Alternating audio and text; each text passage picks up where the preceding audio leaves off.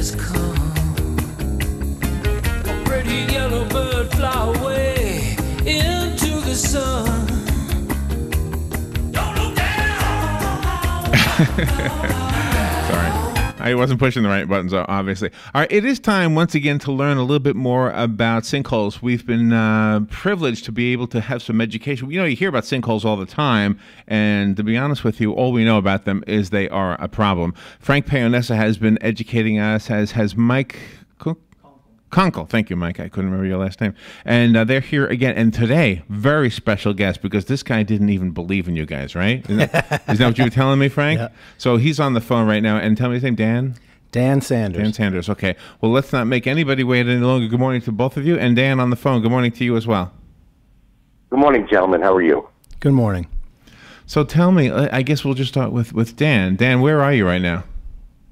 I'm in Spring Hill. Okay, Florida, just south of where you are. All right, now Frank was telling me you were a tough cookie. You were the guy who had to be convinced, right? Absolutely. I had interviewed about 6 companies before I chose Universal Soil Solutions. Okay, why were you looking for a sinkhole company? Well, I started noticing some cracks around my windows. I started noticing cracks around doorways. My front door started to get hard to open. I had a very suspicious depression behind my shrubs in the front of my house.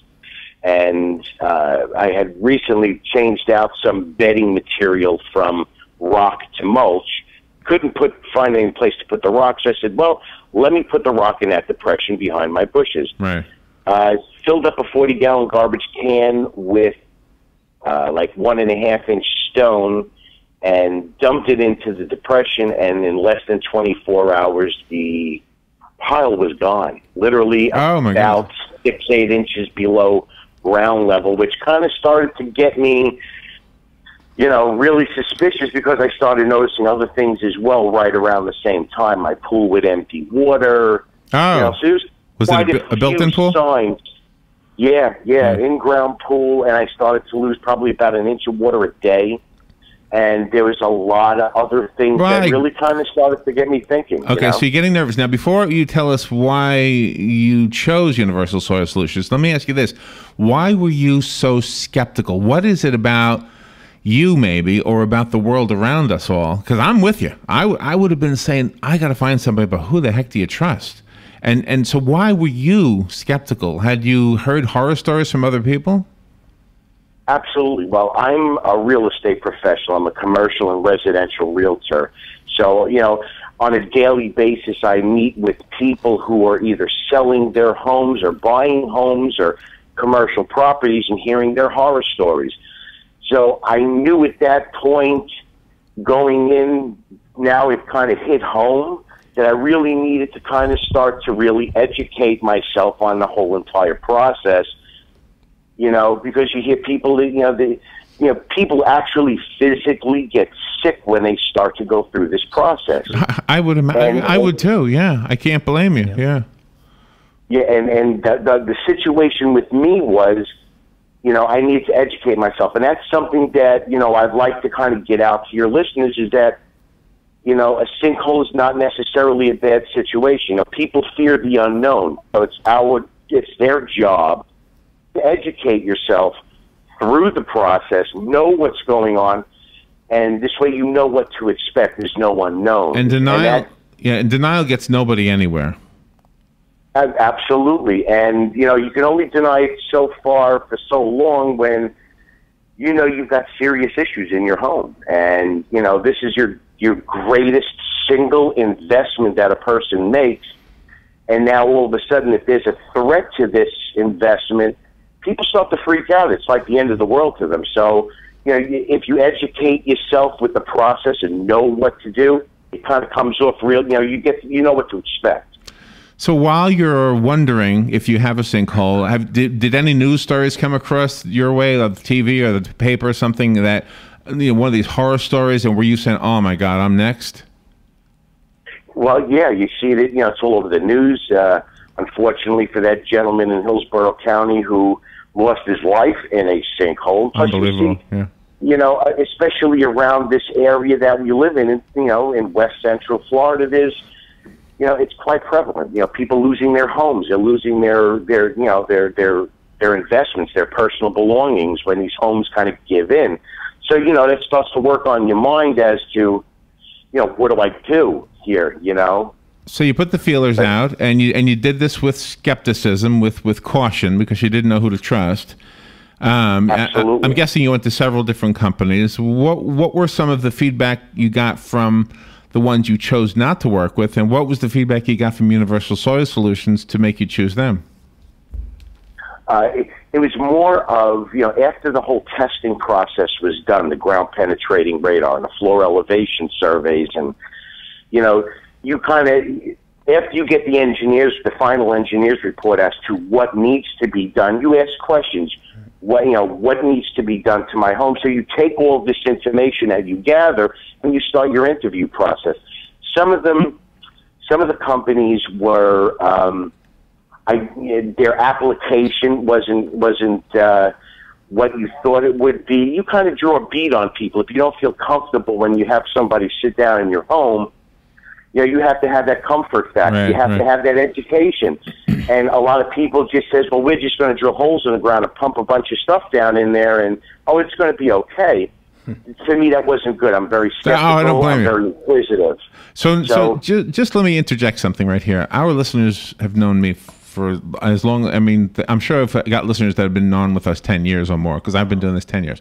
I want you all to know, this is not scripted. I have nothing in front of me telling me what to ask, nothing guiding me so that this is an infomercial. It's information, and it happens to be a commercial because Universal Soil Solutions does pay for the time. But Frank has become a friend, as has Mike, but Mike stays in the mall more than Frank. But Frank comes in here, and Frank was telling me about you, Dan.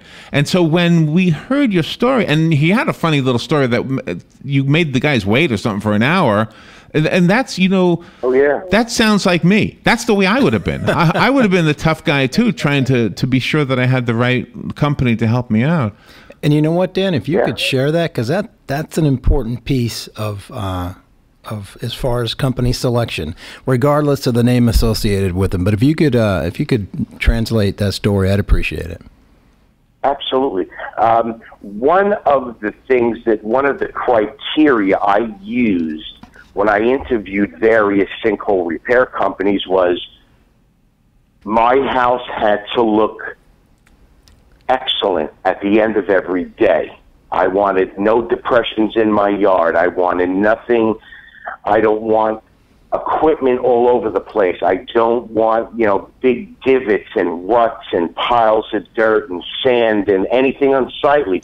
At the end of every day, I want my job site clean. Yeah, right. And, you know, and the gentleman who came out to my house and everybody, you know, everybody down from the field supervisors to crew chiefs, I made them all know at the end of every day, I want my property clean. I want it raked, I want it level, I want it clean, I want your equipment, whatever can go off-site, go off-site.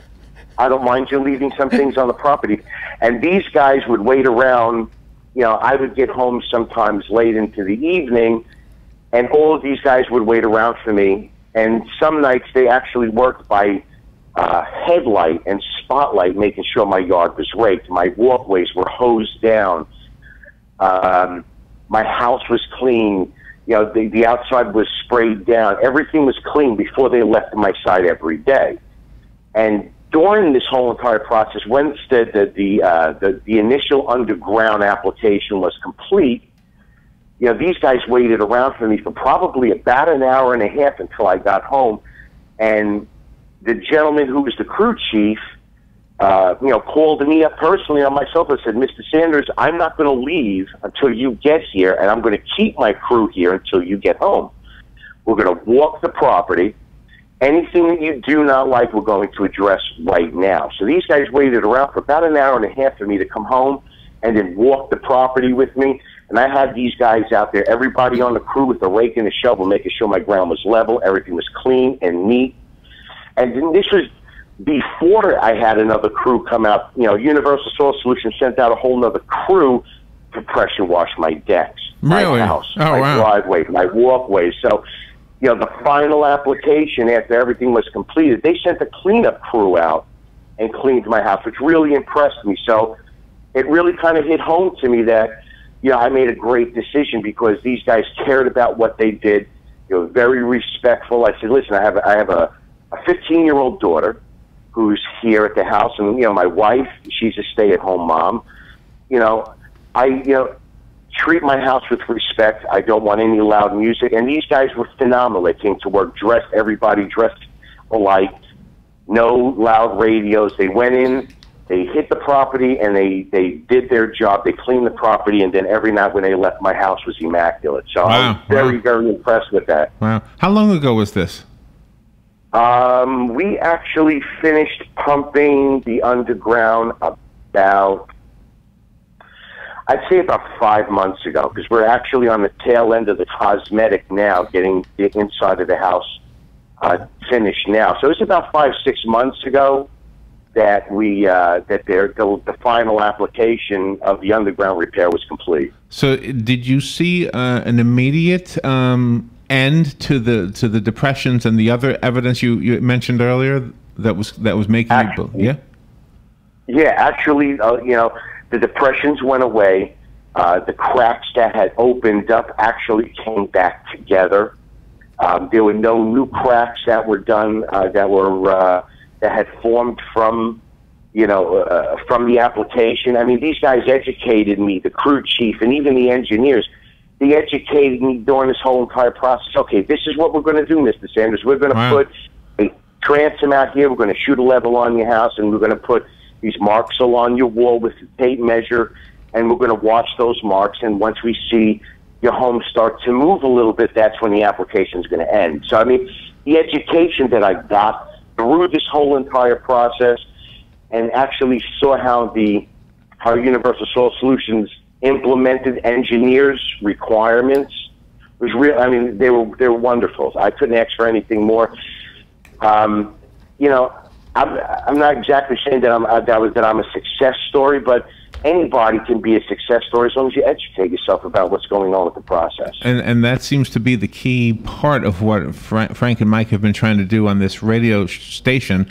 They've been doing it every Monday now, I think, for 4 weeks, 5 weeks. This is the fourth week, yeah. Dan Sanders is who you've been listening to. He's down in Spring Hill. He's got a home down there. He saw great evidence that he might have a sinkhole. I want you to address also how you learned that you indeed did have a sinkhole, because we didn't kind of cover that part. But the big reason why Frank and Mike have invited Dan to call in this morning was mostly I mean, this is a guy who didn't trust anybody. Right. Which I love that part of his story. Because you know what? Every listener is this way. Everybody. I'm this way. Right. And we've discussed this several different times. And all the half-hour spots that we've done, all the commercials that have been running on WOCA for now the third month equal this. And this is basically what we've been trying to communicate to the folks in this county.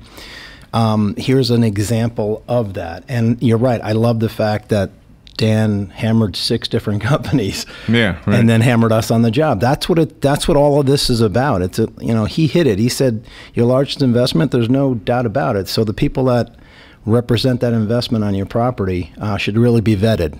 And he definitely did that at the start, at the middle, and at the end. And we appreciate that. And by the way, if I could just add, it adds to what we already have learned about you guys, is that whole idea that you respect other people. Mm-hmm. I mean, just the simple request, please no loud music. Remember, I got a 15-year-old daughter and a wife in the house there. You guys got to be respectful. I'm guessing that included no bad mouth talking outside the window. Yeah, that stuff is very cut and dry from our company. All right, so how did you learn that indeed you had a sinkhole? What was that process? Well, upon initially calling my insurance company and discussing that I'm starting to have issues and starting to show evidence of a sinkhole, I'm having water leak out of my pool, my front door very hard to open, cracks around windows, huge cracks in my walkways, and they had sent out an engineer. Now, the engineer did a couple of different processes. They did what they call a ground penetrating radar, where basically they put an electronic grid across your lot and then run a sonic machine across it that basically illuminates any kind of depressions in your property, anomalies. They did a floor elevation survey, see where your house is moving, how much is it moving, how much your elevation is off. There are different variations in measurements. Besides for the normal augering, drilling holes to test in certain spots, doing hand augerings, they take all this information and an engineer compiles this into a report. And then once I receive the report back from the engineer stating, yes, you definitely have a sinkhole, it's in these specific areas, at that point, they come up with a remedy as far as the repair. My repair was underground deep compaction grout and chemical grout. And they basically kind of give you a variant of how much material is going to be needed to make the repair. And like I said, you take all this information and you ask questions to the engineers. What is this? How is this? Why is this? Right. And how is this going to fix it? And he gives you your recommendations. And then at that point, another thing too that people need to know is that you do not have to go with the repair company that is suggested by your insurance company. Right. You can choose your own company. It kind of gives you that next level of comfort to know that it's not somebody who you choose. It's somebody who I choose. Right. So and that's. So after you had, I'm sorry. No, I'm sorry. But after you had the report, you had a company recommended to you by the insurance company, and you chose not to go with them. Absolutely. They kind of gave me a list of companies, and they were affiliated with engineers or whatever, whoever they were, that they said, right, you can use this company. Again, I'm very skeptical. I'm very inquisitive. So I need to have that comfort. Let me ask Frank and Mike something. When you did the work at Dan's house, was it different than what the insurance company was recommending? In other words, did they recommend the right thing, or did you guys? No, they recommend. We did exactly what the engineer's report recommended. It's just they have a group of companies that they put forward ahead of other companies, and that's where what Dan was saying. It comes down to, who do I want on my home? I understand that this is the group you'd like me to look at first, and I may or may not. But we followed and completed the remediation of his home based on what the engineer's report had given us. Wow. I like the idea that you keep it clean at the end of the day. That you guys are respectful outside the windows, and he could trust you guys while he was not there, right? Well, I don't want to upset anyone that we may potentially work for, but we try to strive to make the home look better than it did when we got there. Sometimes we can, and sometimes we can't because it's that pristine, but it won't look worse when we leave. That's just built into what we do. Are there certain challenges when there's a swimming pool?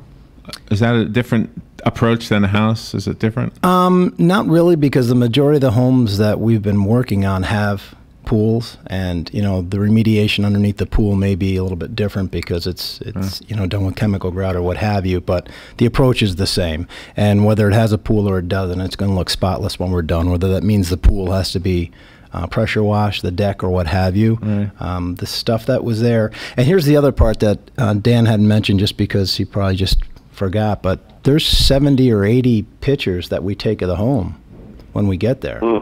It's nonstop. You have a photo album in each file, inches thick, because we want to make certain, okay, here's what it looked like on this date. We're leaving today. Let's hold them up. And that's literally what we do.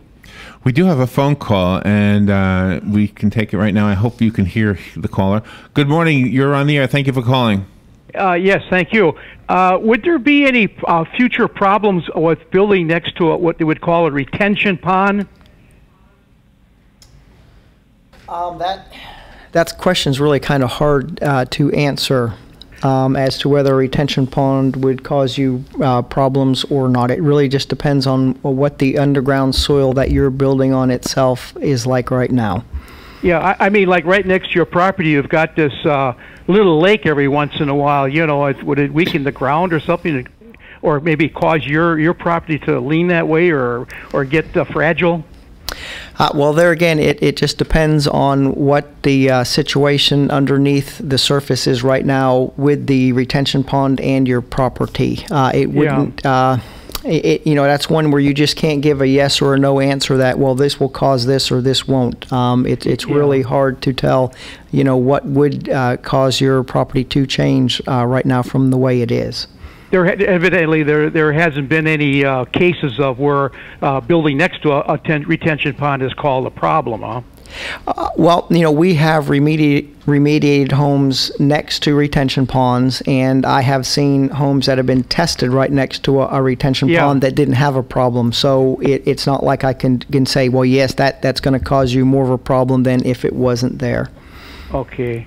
So what you're basically saying then is you shouldn't really worry too much about buying or building a piece of property next to a retention pond. Yeah, what we have found through all the inspections and testing that I've seen done is there's really not a set. You can't put a finger on something and say this is going to cause you a problem and this isn't. Okay, fine. Okay, well, thank you very much. Thanks for the call. Bye now.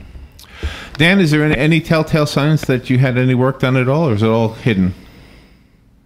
Actually, right now, you can look at my house, and it doesn't look like there's nothing ever wrong with it. I mean, my cosmetic on the outside of my home is complete. My home the stucco was repaired, was painted. I had walkways redone, and my landscaping completely redone. My house looks completely different. You would never, ever, ever know that.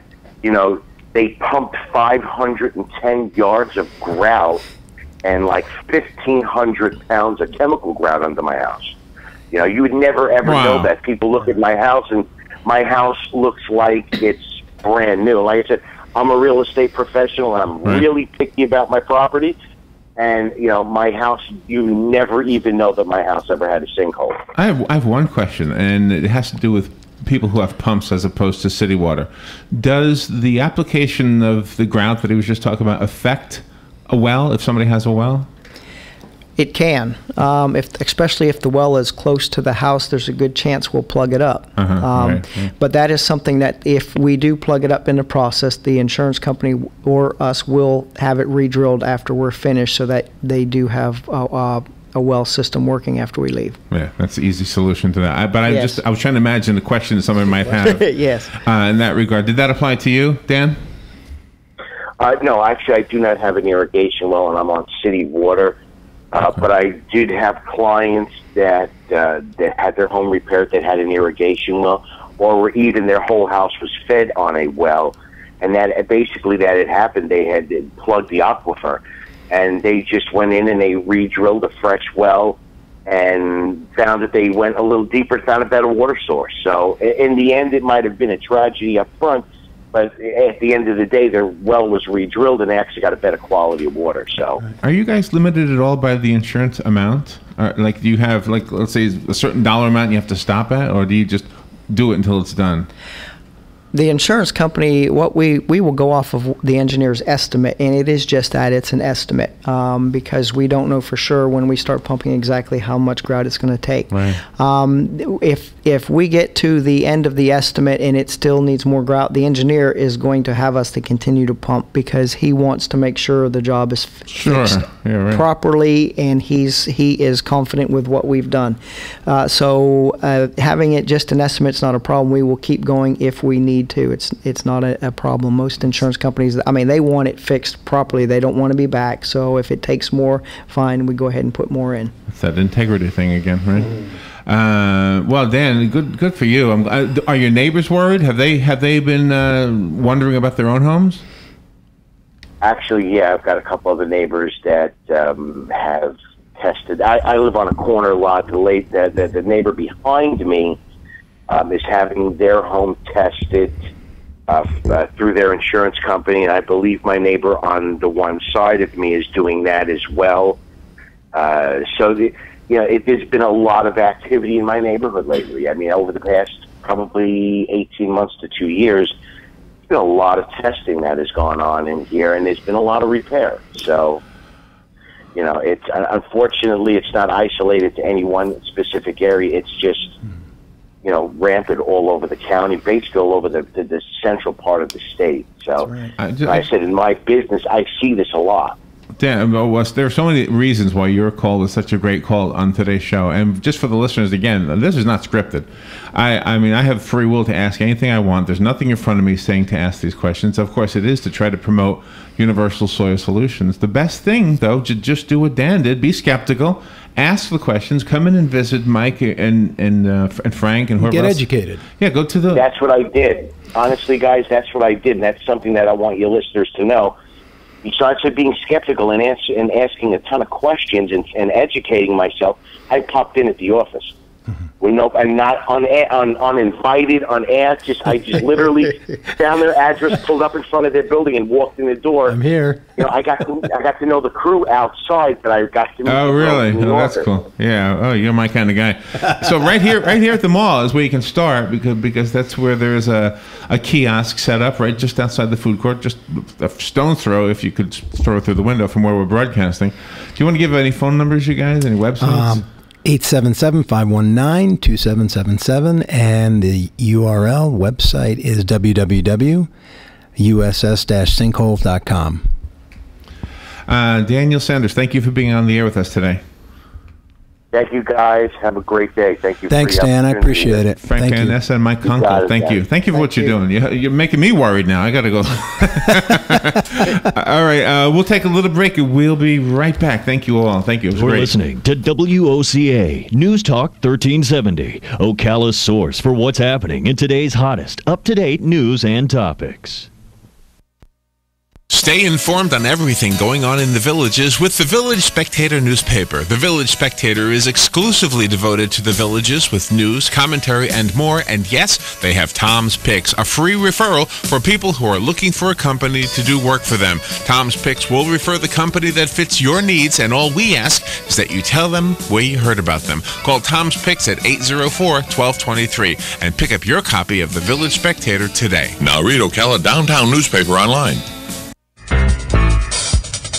Legally Yours, brought to you by Fuller & Fuller Attorneys at Law. On the air every Wednesday morning at 10:30 a.m. with John Fuller, a board-certified civil trial lawyer for over 25 years. John welcomes your questions, from business to complex family matters to legal disputes. So tune in every Wednesday morning at 10:30 a.m. for Legally Yours with John Fuller, right here on WOCA 1370 AM and 96.3 FM, The Source. Gene Powell Pasture Mowing. Our tractor services include bush hog, disking, front end loader, box blade, and stump grinding. We also have zero-turn mowers for the smaller paddocks, aisleways, fence rows, and lawn care. Fence row spraying is also available for weed control. We are licensed and insured. Gene Powell Pasture Mowing, 352-629-2440, or online at powellgene, Gene,